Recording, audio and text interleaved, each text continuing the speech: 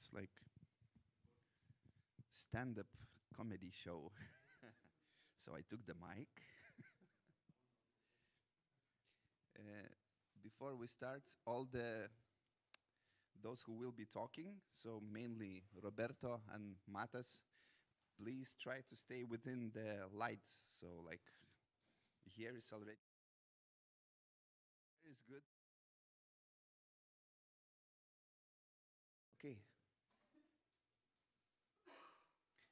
Good morning. And this is the last session of this beautiful InMuse Vilnius Forum.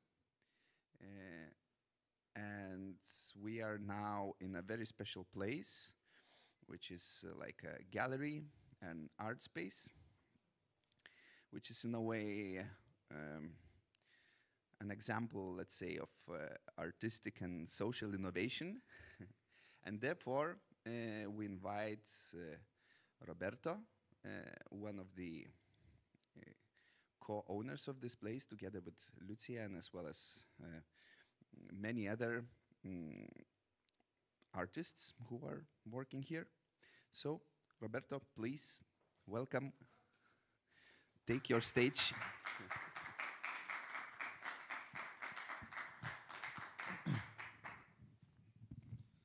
So it's a very easy audience today.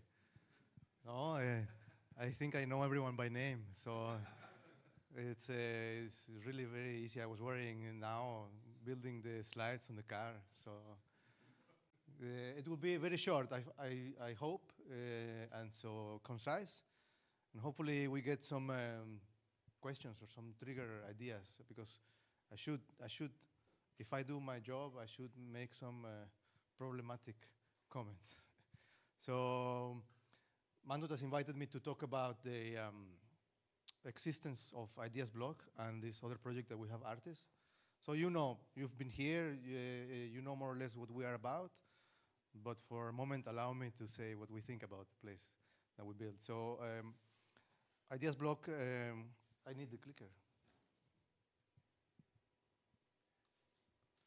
Ideas Block started in 2018 as a non-profit organization when we moved to Vilnius from Mexico. I am, well, I didn't introduce myself for the documentation. So my name is Roberto Becerra, and I am originally from Mexico, now living in here with my wife in Lithuania. I have an engineering background, and then moved towards arts and culture and arts, and specifically music.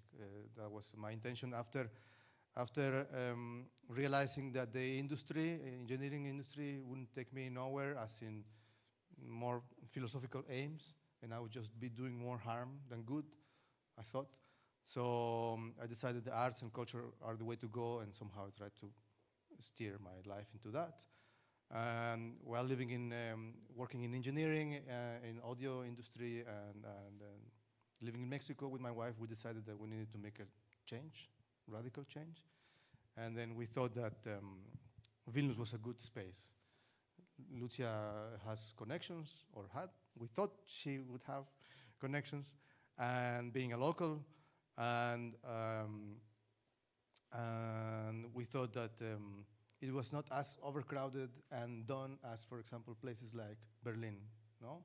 Which was another option. We thought Berlin is very much a hot topic and everything, but we went there for a while, and then we thought that it's done. As one artist says, there are more artists than people in Berlin. So then we thought we went there and we saw it's really true, and then we really, I mean, it's a good place, but we really didn't like the environment that much. In here, even though we are in the outskirts of Europe, it feels like when you are in here, you are in here. It doesn't feel like you're far away. So then, and there's much more space to breathe. You know by experience, more or less what I'm talking about. So then we came here, and Ideas Block came to be. The idea was to have a culture space which would serve as our studio, our own studio to develop our practice, but also to have an open community where we could have a space where people would come. We work and develop together, and we try to fulfill those philosophical urges of contribute to to culture or to do something that we are proud and happy doing. So then we probably were very naive and very maximalist in our ideas, and we thought that we could do a lot. I don't know what we were thinking really when we started, because we started in a very small space, which was around this area, 40 square meters or less, where we tried to do everything: art exhibitions, discussions,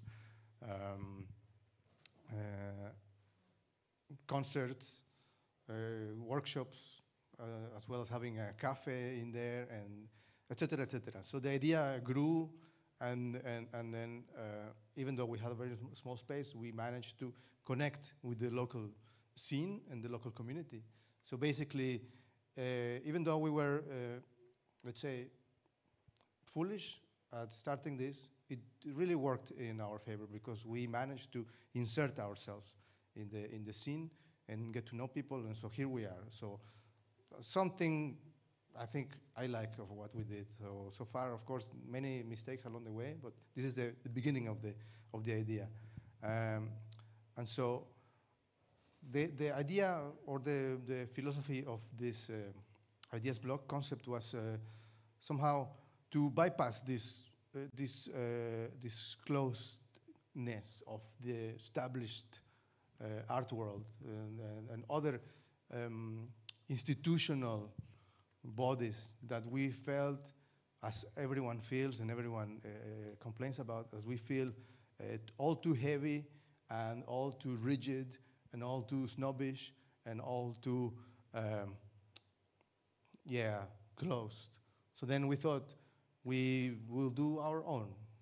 So then, even if it's small, we will try to push, and this is what we want to do. If we fail, then we can say that we tried. And so this is what this top-down disconnect that I wrote in here means, is that we figured that all these top-down approaches, governmental or institutional, somehow they also have this disconnect with what then is the grassroots point of view. And then this is where the topic of this, that Mantutas very precisely pointed, was this topic of the middle ground, where we found ourselves being. Because even though we started as a very small effort, we are still, I consider ourselves to be a very small effort.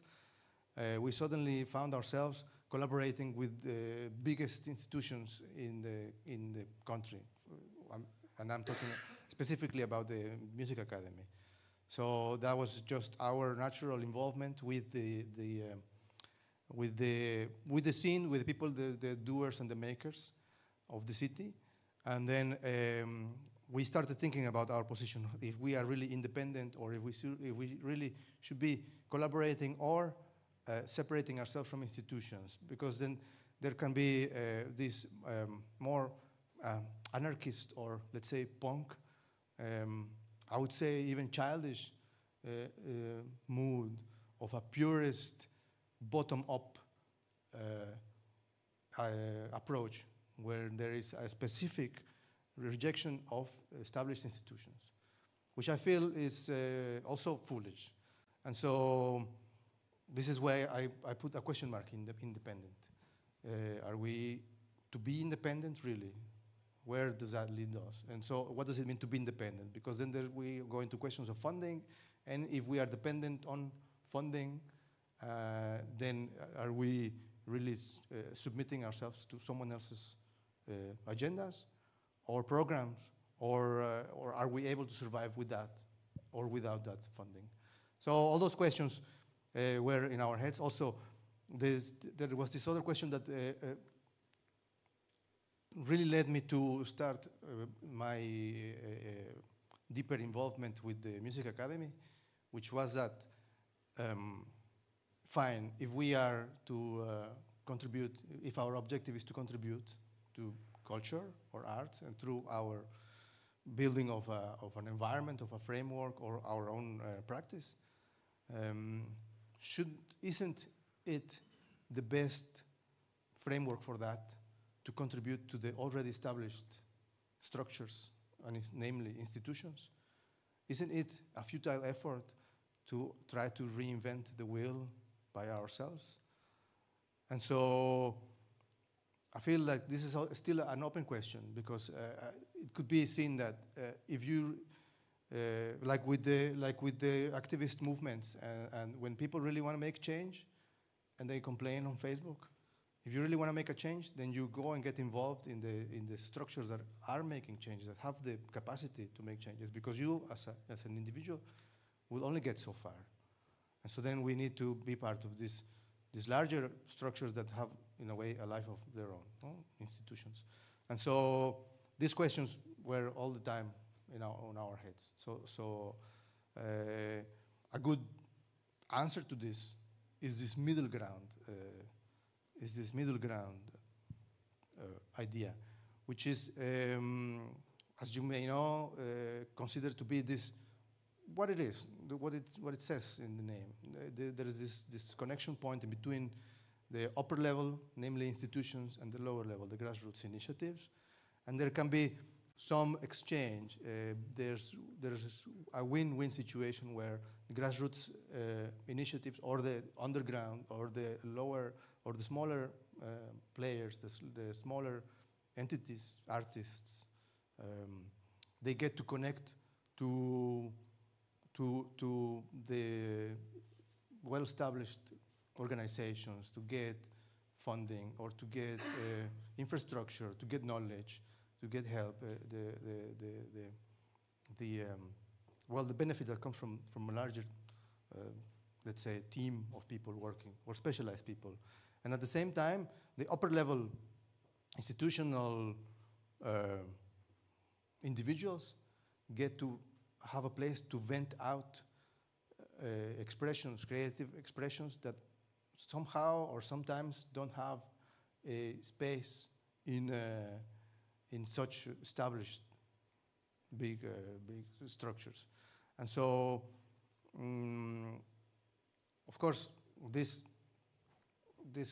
I'm looking at the slides and now thinking about the point of policies and funding, and how does this interact, or how does this really affect the development or the activities or such middle ground? Because there is this problem of independence, whether this type of middle grounds can really exist, or are they more volatile? Because there is this, and I think I have in the next slide. Well, there is a problem with independent organizations, that they tend to appear and disappear without this long-standing institutional support, meaning funding. All these lower or lesser organizations tend to suffer from financial problems and our real estate problems, as we have in here, and I will mention that briefly. And so this is what we are now understanding ourselves to be, as this middle ground point where we can connect with the institutions, and we can have this communication channel in between the underground, because in here we have this approach where we have a very open policy to people coming to us and exhibiting, and we try to be as flexible as possible, at the same time trying to be as organized as possible and as legitimate and serious as possible, and still connect to this, for example, arts academy or music academy and so on, so we can bring meaningful content to ourselves firstly, and then to the community around. And so, of course, our case, our study case now is Music Academy. So I didn't mention, but I also work in Music Academy. Of course, everyone knows here, at least. And so I spend my time in between these two spaces. Luckily, it's a 5-minute walk. It's in fact 8 minutes walk. And so for me, it's completely convenient. And this has developed into a space where we host so much content from, at least from the musical side, coming from Music Academy, and from artistic side, or from the Arts Academy, but also from other places, not only from these established institutions. Of course, the middle ground is not without issues, and I already mentioned this purist attitude of there can be, and we have experienced that with members of our community, that there is a certain reluctancy to have this more established or institutionalized mindset because of I feel they are simply philosophical, fundamental philosophical difference on our approach to doing things. And so, but also there could be the issues of dependence. And then we have seen that people that are dependent on funding then might get caught up in projects or in program that they are not really establishing themselves. And so in a way, you could say that is a bit of a sellout. But the opposite side of that would be contempt. No? Well, in fact, it's not the opposite. So let's say the ossification of that would be contempt. No? So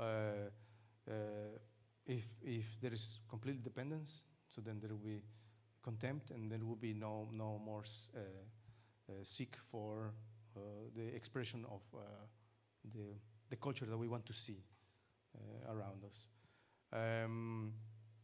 As I mentioned, there is of course issues with financial topics, as everywhere else, but in an independent effort, it's very noticeable, and you have seen everywhere these efforts, projects, organizations that come and go. And you will always see this. We participated some years ago in a art fair, independent art fair in Stockholm, a supermarket. And this topic is probably central to everyone's discussions. There's financial difficulties, and how is everyone asking each other, how are you making ends meet? Oh, we have a bar, or we have tickets, we have funding, or we have donors, or we rent spaces. And so this is everyone's everyday struggle, of course. And finally, in our very specific case, but I think it's also widespread, there is a public space or locations, or I would even say real estate issues, because most of the time, small independent spaces take on cheap locations, and very often they are cheap before they get gentrified and people get kicked out, or before they are turned into something else and demolished. For example, the case of this location. Now we are in this. Ex-Physics Institute, and as you see, the building is quite unique, but it's also in disarray. So it's in decay, and the government decided that the building will be demolished, and so we have basically one more year of life in here, which is very unfortunate because it was not communicated to us when we first took the place. We asked explicitly the question, are there plans to sell, demolish, or otherwise do something with this property that would kick us out? And they said, no, don't worry about this. Everything is good. And so we moved in, and soon after, we saw on the news that there was such plan. Not even from our landlord, which is an arm of the government. And so, even though they knowingly told us that there was no plans for that. Of course, this project had been on the table for years, and it was known to everyone. It's a big project. You go to our landlord website, and it's the front page of their website. So this is something that everyone knew. But this is more of that struggle. We are happy that this place that it exists. And we take this also as on a positive note. The silver liner is that we will have an excuse to move forward and do different. And so what this has become now, our initial organization, Ideas Block, now is Ideas Block Compressorine, because this place used to be a compressor room for the Physics Institute. There used to be tanks in here for compressing helium, as I understand, and so hence the word Compressorine, which is compressor room in Lithuanian. And so now we have, you saw the gallery space, we have art exhibitions, concerts, discussions, workshops, artist residencies. People come here to do electronic work, ceramics, music concerts, experimental art and projects of all kinds. We have strong focus, of course, in the art gallery. You saw the space, which is a very interesting space, and on music. And in music, we have been supported very much by Music Academy, and also by Matthias, that is in here with the sound system that we have, which is very unique and is as I think still the only one of its kind as an open space, as a venue in at least Baltic states, if not also Northern Europe. And so, correct me if I'm wrong, but I think that is the case still. And so, okay, so this is where we are now with these activities. This is our presence. Of course, we are very much underground still. Our audience is small, so we are not. We don't have bigger audience, but I think we have. I mean, I absolutely love the content that we have. Here we have. If I was a visitor in here and I wasn't involved in this, I would be coming here all the time to events. Right? But this is my very biased opinion. And then there is this other point in the conversation today, which is a platform that we created called Arttice, coming from a few years back when we had the smaller space and we were curating exhibitions, concerts, and so on. And we found ourselves repeating artists. There were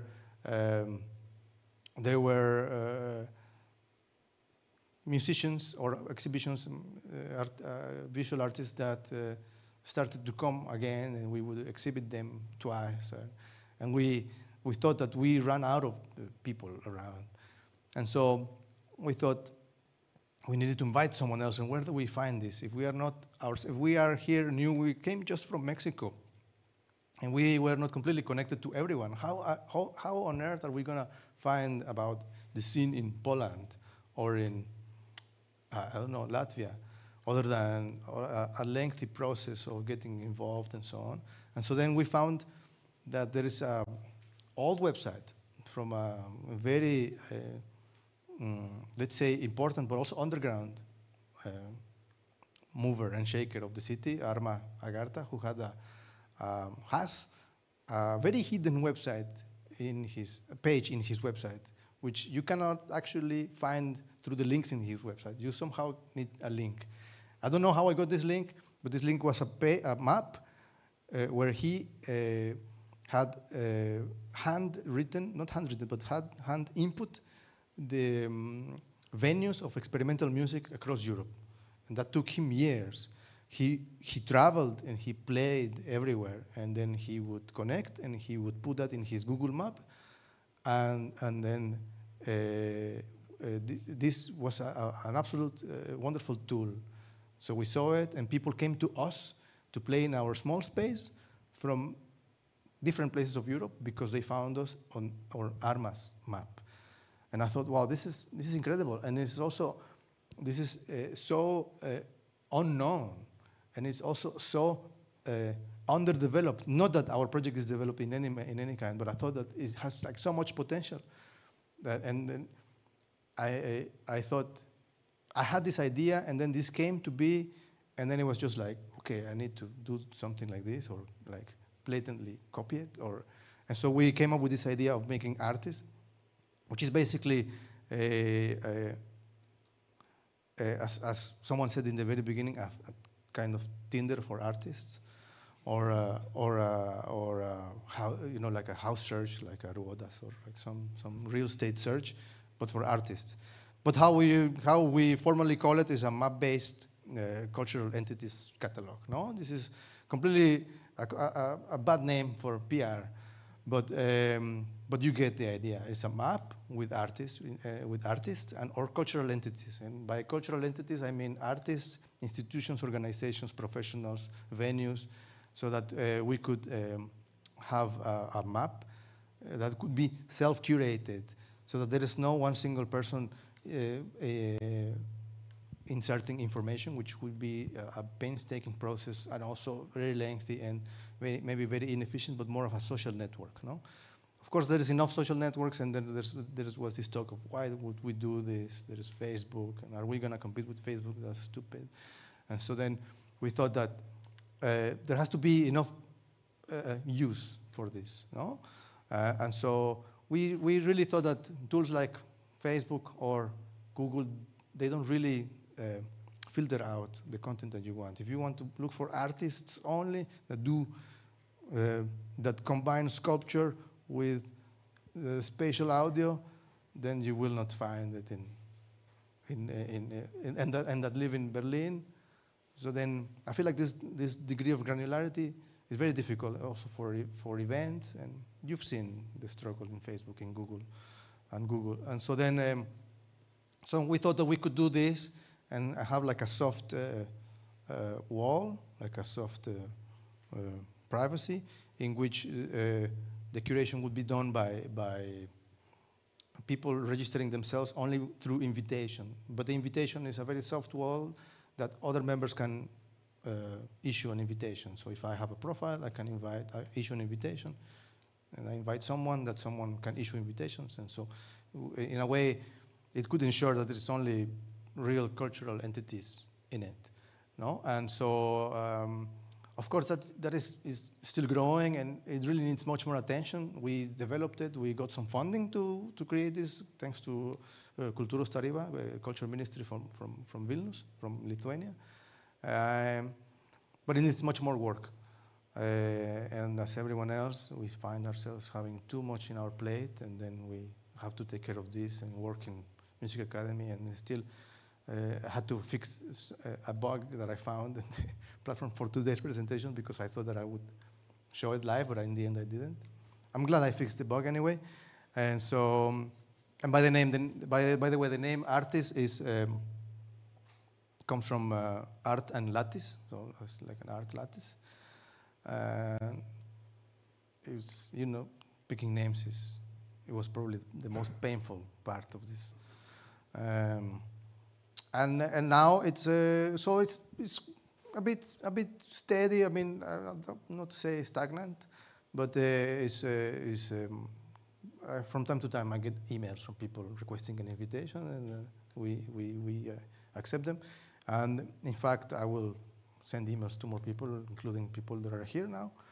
And the current state of this is that through Music Academy, now we are using this database as an engine for the European Chamber Music Association switchboard, which is basically the same, a map-based profile database of chamber music ensembles across Europe. And so we use this engine, and so we have a new interface for it. And so now it will be fed with this new ensembles across Europe. And so we hope to have this model more, and to try to use this as a let's say a stepping stone, or as an engine for other projects. Now we have some other projects at the door with the Music Academy, but I think it's better if I leave it at that until they are actually born. And I think that's that, because my time was 45 minutes, and I did 43 without looking at the clock. But it would be interesting to see if, can there be questions or comments, critiques? Yes, yes. Art, if you could come to the microphone so people online could see. But there will be question. Yes. Thank you so much. I'm just curious if your artist is limited to Lithuania or Vilnius, or if it's also all of Europe, or the world, or universe?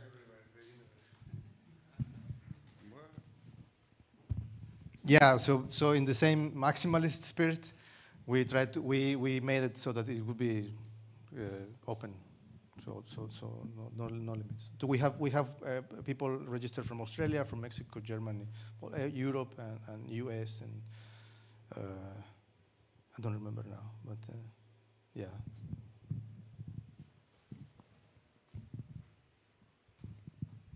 Yeah, just a question about the future of this place. What are your plans, since this is going to be demolished in 1 year? I'm assuming that you're looking for a new space, and what are if so, what are your criteria for a new space? So criteria are bigger, better, cheaper, more in the center. But of course, this is impossible, and so we think that we definitely would have an option to not be in the city. Now we thought that to make it more permanent, we could find something on the countryside, for example, and have it more as more specialized project space, venue, artist in residency type of space in the countryside, where we could invite people to have residencies or to have more focused events for festivals, for example, or something like this. This is a dream still that we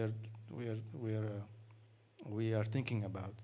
I think that the situation in Vilnius is getting a bit harder because of the spaces and prices. And so then we figured that as a life plan, we could have it somewhere else in the countryside, and then follow that model. We've seen a few of those type of spaces, and we think it could work. I think there is, for example, this very interesting project to happen in Latvia, near Riga, right? In this manner that is specialized in spatial audio, yes, ambisonics. Well, not necessarily ambisonics, but spatial audio. And so, yeah, something like this is in our mind. Of course, we need to still, we are on the look, but yeah, that's the future.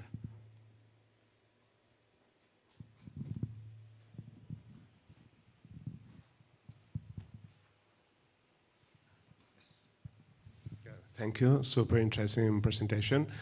I was thinking about future models for your space. I was thinking in a model like maybe an institution that you know, it's called Hangar in Barcelona.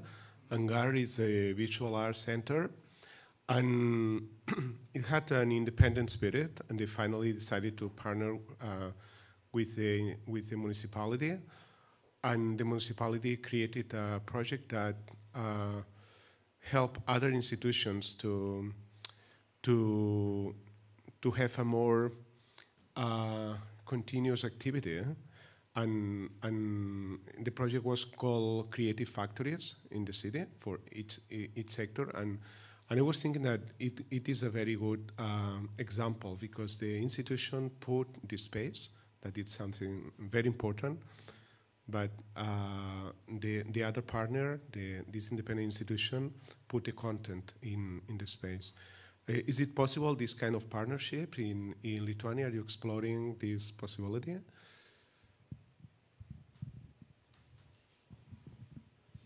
I think at this point, even Mantotas has better answers about the possibilities of institutions and organizations in Lithuania.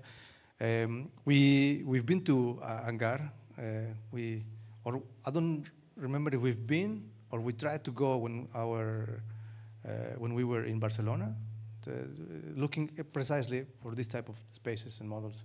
And so, yes, I've thought about this type of dynamic in which there can be a space or let's say physical space, or even an organization that has already an infrastructure and that can combine or somehow merge or go into some symbiotic relationship with a lesser organization, for example, ours. I don't know what the possibilities are in here in that respect. Just from the top of my head, I would say that because the scene in here is small, Vilnius, Lithuania is small in general, the established organizations are less, so there's fewer of them, and I feel like there's already everything that is working already very well, and so when thinking about whether some of these organizations would need the content or the input from something like this, but maybe I'm completely mistaken in that. So now, don't take my word for it. I think that this is an interesting model. I was thinking about this with Lucia, my wife, some time ago. What can be for us in the future? And one of them could be what the experience that we have gained in here, the content and so on. We could probably, yes, combine or work with established organization, and then maybe have space that they provide, and then we have this this dynamic already with us, and then take it there. But I cannot think of which organization now. Because if I think of something, I immediately think about, for example, the Contemporary Art Center, which is a big established organization with a very strong program, and then so they have established leadership and etc. Other than that, right now I don't think of other things. But yeah, I think if I understood you like that, this is a very interesting idea also. Yes.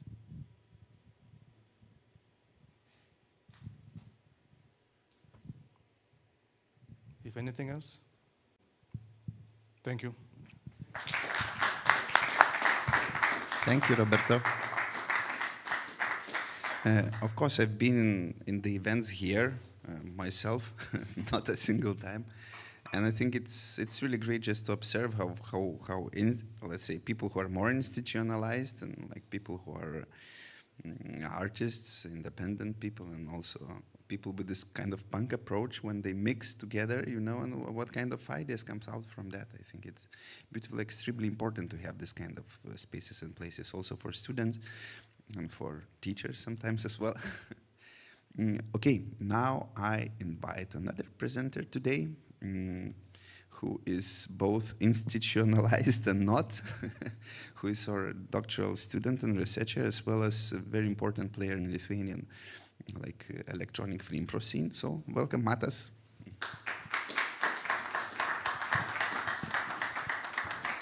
Yeah, so hello everyone.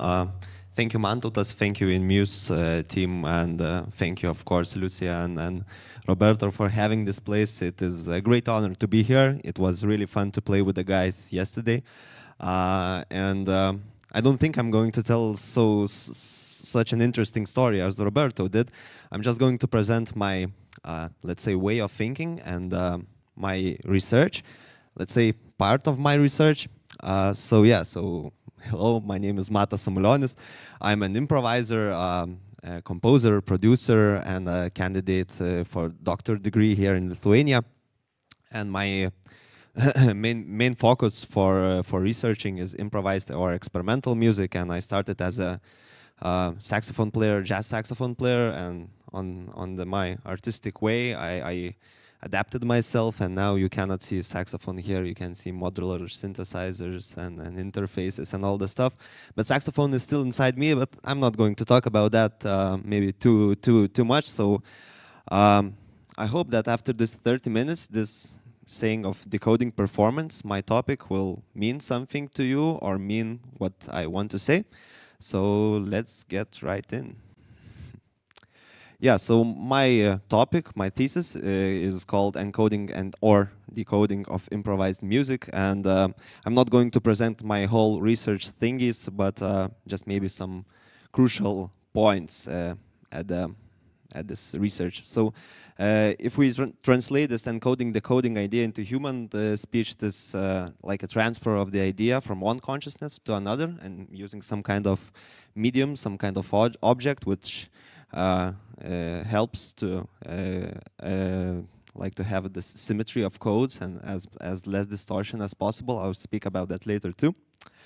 As an improviser and / composer, I always try to find balance between chaos and control, because I think it is the sweet spot for improvising. And well, I cannot say for all of the music, but as an improviser, I can assure you that it is a really nice spot to be in. Although that's why maybe academics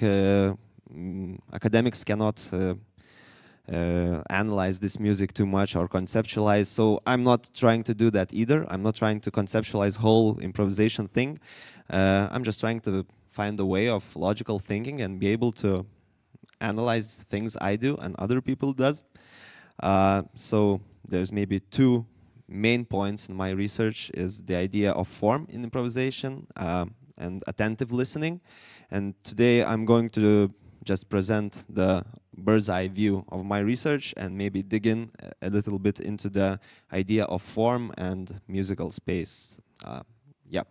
So the main encoding decoding principle came from Stuart Hall. There's his so he's a was a social activist, political activist, and a theorist, and he was one of the founding figures of Birmingham Cultural Studies.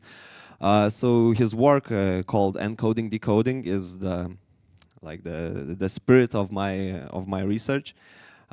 So what he says, of course, he's not talking about music. He's talking about media, about advertising, about marketing, and all the stuff, about political propagandas. So he's criticizing this model of linear thinking while creating a message, like a creator of a message itself as an object and a receiver.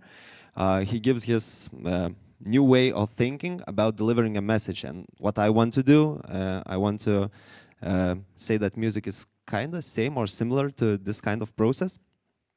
So that's what Stuart Hall says. There are 4 steps in this process: production, circulation, distribution or consumption, and reproduction. I'll read a little citation from Stuart himself. So he said, to think of this process in terms of a structure produced and sustained through the articulation of linked but distinctive moments. So I want to emphasize this this part of linked but distinctive moments. So what he's saying that there's no like 3 different steps going from the beginning to the ending. These whole steps are this kind of quantum soup of elements, and they are all connected to each other. And maybe I'll just present what he says about what he means by these steps. So the production is the stage of a message construction, of course, based on the technical infrastructure of the type of media used, personal, professional experience, and assumptions about the future audience. I think you can say the same about musical performance or composition. Is it fixed media or no? Circulation is the phase which reflects how an individual perceives some kind of certain symbols. So in music and in art, some misconceptions or misunderstandings could be really cool and artistic. In political arena, it's kind of easy to get lost. Yeah, so next one is consumption or distribution. So it's the presentation of encoded message, so created idea into some kind of object, in the form of meaningful discourse. Stuart Hall himself, this term meaningful discourse puts in the italics, just to emphasize that it is really important to do it in a meaningful discourse, and he speaks a lot about this, what is meaningful discourse, and what his thoughts may be summarized to is that this requires the activity of the individuals who decode the message. So the creator and the listener should somehow be in sync to be for the idea to be a meaningful discourse. I'll show you an example which I think really reflects on this little term. And so the last step is reproduction, the stage during which the individual who has already received the message and decoded it through his or her own empirical prism and reacts on one way or the other. Yeah, so that's what Stuart Hall says about media construction and message construction. And now I want to jump into the space of music, and I'll try to be as disconnected from emotions as possible, but I think it's a bit impossible. But yeah, so what you're gonna hear, maybe you remember, of course, you may remember the tragic events in 2020 with George Floyd, the black man who was strangled to death in public. So here you will hear the saxophone player. He's not like a famous saxophonist. His name is Scott Robinson. He did this video I'm gonna show you on June 6th. And what does he do? He plays a piece which is called 8 minutes 46 seconds. It's the exact time in which George Floyd passed away. And what he does is an interesting circular breathing or chain breathing technique, which is done on woodwinds and brass. It is a technique, an extended technique where you can blow a continuous airstream for long periods of time. That's happening by pressuring air into your cheeks, and when you push the air from your cheeks, you breathe in through your nose, and that process is why it's called circular. But it's really physical, and after sometimes it gets really hard because you have to calculate the air you're coming into you and coming out of you. And if you're playing a low instrument, and here Scott is playing a baritone saxophone, it's getting even harder. So I'm not gonna play the whole 9 minutes piece. You can listen that on YouTube. I'll just ask the team to skip into some points. So what I'm going to show you is the beginning, what he's starting, the middle, where he changes the note into a lower one to make it even harder, and the end where he struggles the most. So I'll ask the team to skip, and just from before the video starts, I want to read his message in the description of this video. I doubt I'm the last musician, and maybe not the first, who will want to create a musical piece for 8 minutes and 46 seconds duration. The exact length of time it took for a man's life to ebb away on that horrifying video we have all seen in the news. After I first saw some of that footage, I wept trying to describe it to my wife. I was extremely disturbed by what I saw. Soon after that, the protests began, and they have continued. When I finally heard on the news astonishing amount of time that actually elapsed while that man and many bystanders pleaded in vain for his life, I knew I had to memorize the number somehow. How long is 8 minutes and 46 seconds?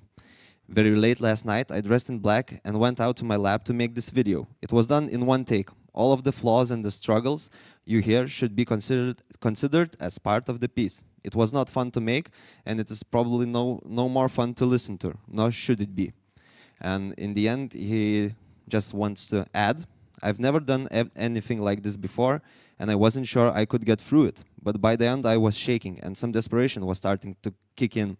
But there came a moment when my timer showed 1 minute remaining, that I realized I was going to make it. Sadly, that moment never came to George Floyd. Let's listen to the piece.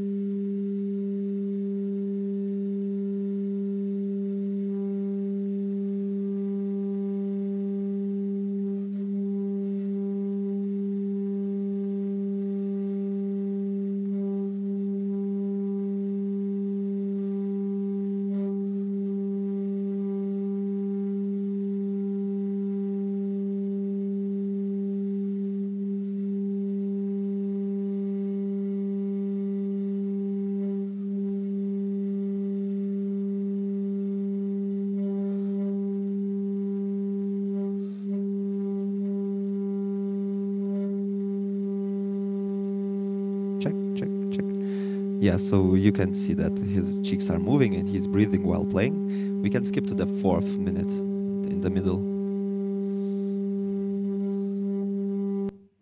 Thanks. Hope this won't crash.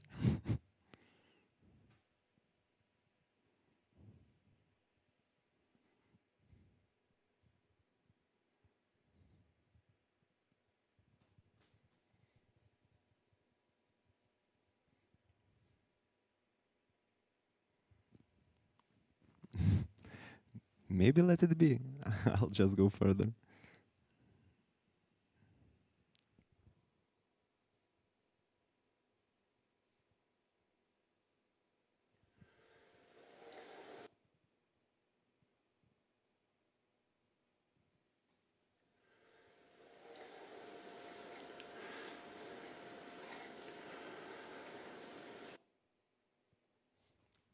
Let's go further, no problem.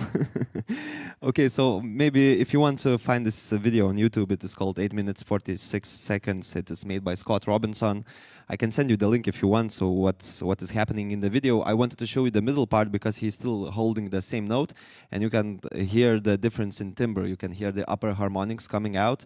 The tuning is a bit going up and a bit off, and you can feel that that the man is really stressed and pushing the sound as much as possible. And in the end, you can like easily physically see that he's like fighting for this last seconds. So really recommend you to look at this video. It's kind of catharsis. Was catharsis for me. I hope you haven't seen it yet. So yeah, so let's go. I wanted to show this video in a like idea to show the meaningful discourse example in musical context. So I hope you all know this tragic event, and let's say it was put in a meaningful discourse way. So what you see here in this slide, this is the main scheme I made for the whole encoding and decoding performance. Of course, I'm a performer and I focus on decoding, on doing music on the stage live. But if I want to understand that, I think I have to somehow frame myself into this process and play by the rules I made myself. So I'm going to explain what these terms actually mean. So there's three primary concepts. So there are active actors, passive actors, and processes. There are three active actors: creator, performer, and consumer. Of course, one person can be all of three, or just there can be, of course, a lot of. I myself am a creator and a performer, and sometimes a consumer of the same object. So they can mix. There are passive actors, which I want to elaborate a bit more. So the primal idea, this is the term I thought would fit the best what I wanted to express by saying that if you want to improvise, you have to have a really clear material or some kind of idea. It can be like not physical. It should not maybe sometimes be notes or tempo or anything, but it should be as compressed as possible for the next steps to happen as good as possible. So what do I call primal ideas? Sorry. Yep, a bit mixed up in the papers. Yeah, so it's a simple idea on which basis the algorithm is developed. A fundamental, but at the same time, the least objective term. Why it is objective? Because it is in the eyes of the particular creator is a pure and indivisible idea, and the origin of which can be any, from feeling to theoretical concept, from arts to sciences, from empirical to metaphysical experience. So it's quite abstract, but it's also one of the main and fundamental things in my research, the primal idea, and the finding and purification of one. The code is the term which reflects what Stuart Hall says about the consumption stage and the circulation stage, sorry. And I think for people here from technologies and from AI perspective, it's more common word to name this thing. A medium is like a tool to do something, like in Scott Robinson's case, the medium was this circular breathing technique and baritone saxophone. The primal idea was this political concept, of course. The algorithm, I called all the available materials for musicians before the play an algorithm. It could be notes, it could be verbally said things, it could be like anything. So I call this the rules of this game, the rules of improvisation, the rules of performance. Artistic product is, of course, what we get here on the stage. And the final idea is the idea or something which happens in the consumer's mind. And in a perfect world, the primal idea and the final idea should be the same. But of course, art is a alternative universe, and we can destroy things and don't get hurt sometimes, hopefully. So sometimes when the codes are asymmetrical and the primal idea is not the same as the final idea, you can really find some really interesting, cool artistic choices and influences. But you still, I think, you have to name it, and you have to say to yourself and to the others that, well, it didn't match for that time or the other. And there are some processes. There's a purification process, which I'll maybe explain while showing the scheme. And coding process of the first level. So I'll show you like the processes in the later scheme. Yeah. So first level, second level. Yeah. So here you can see the scheme which I made. So there's an idea pool, which there are infinite number of ideas, and let's just break down the Scott Robinson's example and try to fit all the things into the scheme. So the primal idea was George Floyd death, tragical death, of course. I think in this case it doesn't need too much purification. Although I think it was done after the thinking of primal idea, because one has to think which mediums you should use. Should you use circular breathing or any other things? The algorithm, the notes itself is quite simple. Play long note for long period of time. Artistic product is what we can see in the YouTube link, and of course it really matters when you see the picture and not only hear the sound. And the final idea is this little silence which you get when the video is finished. You sit just for a few seconds in silence. So I think that's the final idea. Yeah. So as I said in the beginning, I don't want to conceptualize the whole improvisation process into this one scheme. It is just made for me, for my research, and I can, just for myself, I can fit any kind of performance or any kind of concept into this scheme. And now I'm going to a practical side for a little bit, and I'm going to play you one of the techniques that I'm using for some time. So there's Milton Mermakidis theoretical concept of musical space, of space of form in improvisation. So he does this analysis of 3D space where there are 3 parameters. So this reflects the solo of John Coltrane's Love Supreme first part acknowledgements solo. If you have heard the solo, you can already see that it's not the whole solo analyzed, but some part of it, but it really reflects the way it sounds. Maybe it doesn't reflect the way Coltrane was thinking, but it really makes sense in this logical way. So there are 3 axes, metric placement, rhythmic separation, and chromatic transposition. And by limiting and varying these parameters, John Coltrane is able to create some elaborate solos from quite an easy material, and it was quite an interesting thing for me to read, and I took this idea of musical space concept and tried to do my little experiments with that. Of course, in music there are a lot more parameters than 3D. I think we are playing in some kind of quantum space and listening in this quantum space, though I cannot paint it or talk about it. So I think this principle is really nice when you try to just learn the way of improvisation, learn the way of listening to improvised music. And I think at the end of my research, I would be able to somehow attract more people into improvised music and say that it is not crazy people doing drunk stuff. It could be like structural, logical, interesting. Yeah, so I'm going to play a little piece for you, like I don't know, let's say 5 minutes piece, okay? Yeah. Yeah, so I'll have this 3D dimension, sorry, of textual density, tone presence, and pulse stability, and I'll go from point A to point B. Of course, the way of my playing will not be a straight line. I think it's impossible, and it's uncreative, maybe.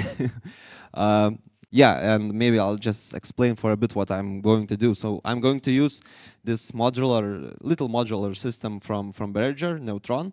I've made a little patch, like a self-generating, or other known as Krell patch, which generates sounds by himself. I don't have to put the notes inside and play with MIDI keyboard. But I control the, let's say, the spaces between the notes going to be played or not going to be played. I'm controlling, of course, the textual density. I'm controlling the tonal presence. Yeah, and I will try to be as I will try to play as in straight line as possible. But things happen, and let's see what will happen now.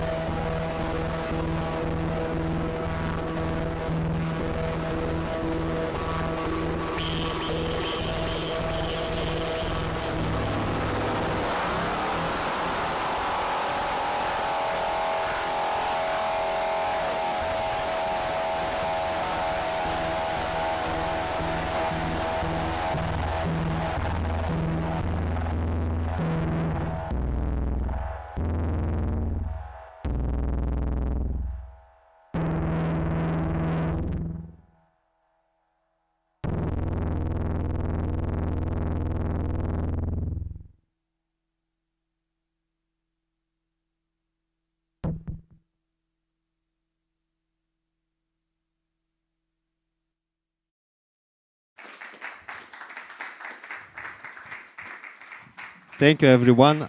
Thank you for this amazing event, and we'll hope to see you soon. Probably for the last time, I have to ask if there are any questions.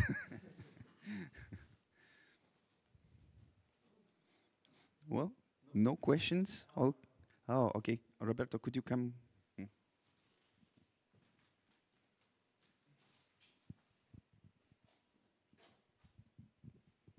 After thinking so much about your process, I mean, you yourself thinking too much, not too much, but so much about your process.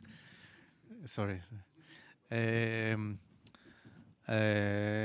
you feel like once you started making sense of it, you realized that you were already doing this and feeling this, and you just crystallized those ideas? Yeah, so exactly. Maybe I just want to get back to this little scheme I showed you before. I draw these lines and made them brown to see you, to be more clearly the possibilities of purification of the primal idea and the purification itself. I think it's a really like a huge process to do, and I think everyone should do it, whether they are composers, improvisers, or you have to grow and change your thingy, and that's the way of purification. If I answered your question. Yeah. Thank you. Thank you so much. It was after having seen you play a few times and played with you also yesterday and discussed things with you previously. It was really nice to hear about your sort of theory of the actual process. I wonder, have you published this on the way? Have you done articles on the way towards the final PhD? Can we read about it or reference it in some way? Yes, well, that's a good and hard question. I have already the material made, but I haven't published yet. So I think the first article is going to be published like this year. I hope so. It's about form and about human memory as a creative canvas, because I think that music is nothing else that rhythm, pitch, and timbre projection on time, and time is understood by memory. So that will be the article, my first article, and the second one will be, I think, about the attentive listening in the chamber ensemble of electronic music.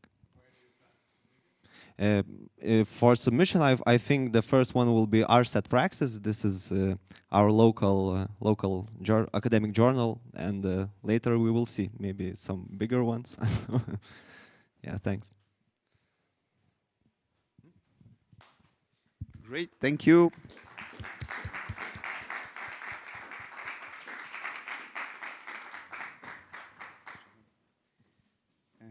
Well, it has been very nice events, I think. Well, I'm a bit biased, probably, but nevertheless, also from the people and listeners and those who listened online. And there have been some reflections that, it's interesting and inspiring. Also interesting and inspiring, also having all these discussions around the forum. It's hard to wrap it up maybe in words. However, we thought that it would be nice to wrap it up in artistic way. So maybe, Florin, you could come up here as well. And we will officially finish the forum and tell also what is the last finishing touch.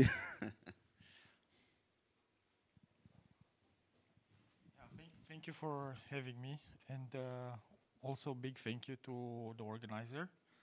I think it was great because not only because I personally learned a lot of things, but most importantly, the fact that I met 6 or 7 speakers that they were speakers in the beginning and now they became my friend.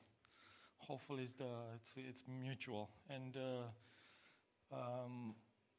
I think it's like Manto says this idea of like trying to do something experimental to reflect in a visual art vocabulary, an experience that is very assumed. So it's like, just to quote Mantas, it's like I just in this presentation was very interesting because I found myself in this like hot spot as he says, an improvisation is like, where is this balance between chaos and balance, right? So I think it's like we use our own thoughts, our own experience, our professional experience, our like life experience to express what we feel about things in general. I'm cold, that's why my voice is shaking.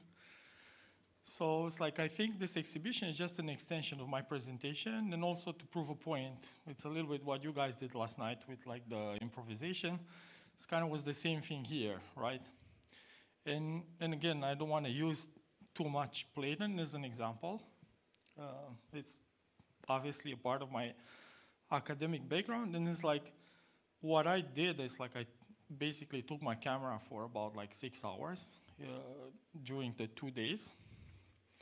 It was a lot of rain, and it was very challenging to shoot. And it's a process of like anamnesis, quoting Platon. Basically, I'm just trying to remind people things that they already knew, right? So I was having a nice conversation with Lucia today. Thank you, Lucia and Roberto as well, for like having me here. It was a great pleasure and honor at the same time. And I was talking to her, I was saying, it's like, you know, when you live in a town, you're passing by so many amazing things. And, you know, sometimes because you're like caught into your quotidian struggles or work and challenges, you don't pay attention to things, right? It's like taking the bus, right? It's like sometimes you're on the left side, sometimes on the right side. But, you know, time passes, like things are changing. So if you pay attention, you actually have this like variety of lenses to see through the reality that is like continuous changing. So I am exposed for the first time to this event and also to the city. And I try to have my own reflection. And I use my camera, and hopefully the photos will cut my talk and tell more, right? So thank you again for having me, and hopefully you're going to enjoy the exhibition.